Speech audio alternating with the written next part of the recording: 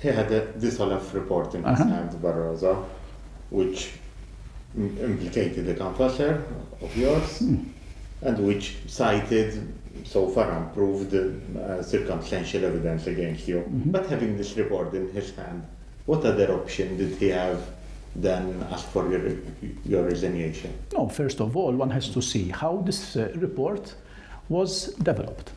Today, we have facts in our hands coming from evidence that Swedish match personnel themselves gave OLAF. Therefore, this was in OLAF's hand as well, saying that before Swedish match even made their allegations in writing, their lobbyist, Michel Petit, was in contact with Catherine Day, the Secretary General, the chief civil servant in Europe.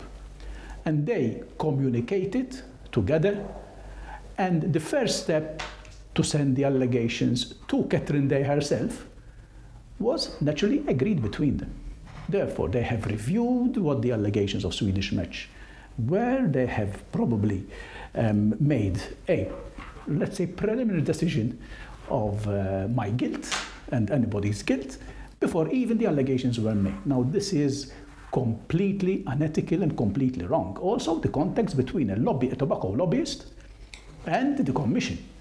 So it started in that way.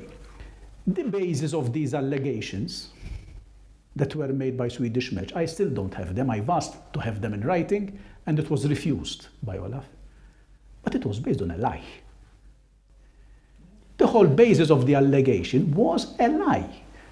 It was based on it, and they knew it was a lie.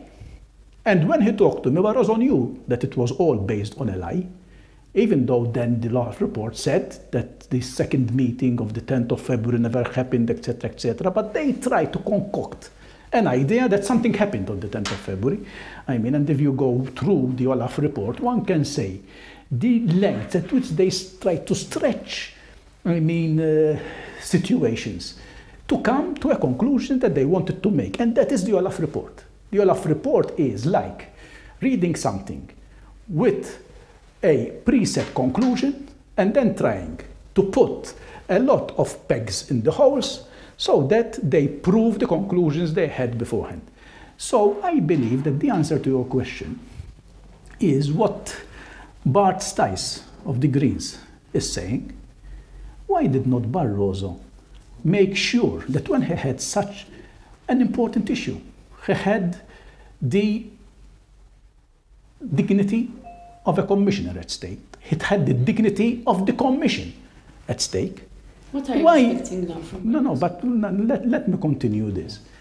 Why didn't he make sure that once he had the report in his hand, he told OLAF, look, go through the supervisory authority, which is set up on purpose to ensure that OLAF works in the right direction, and make sure that things were done in the proper way. Bart Stice continues. Now, it's his words, not mine.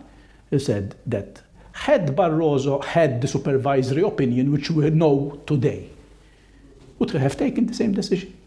So even with this idea, okay, that with that report in hand, what could Barroso have done?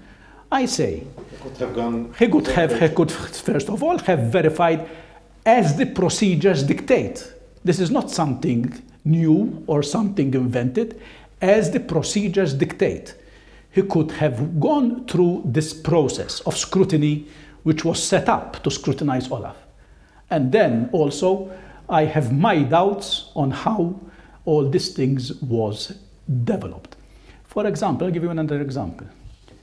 OLAF is supposed to be independent.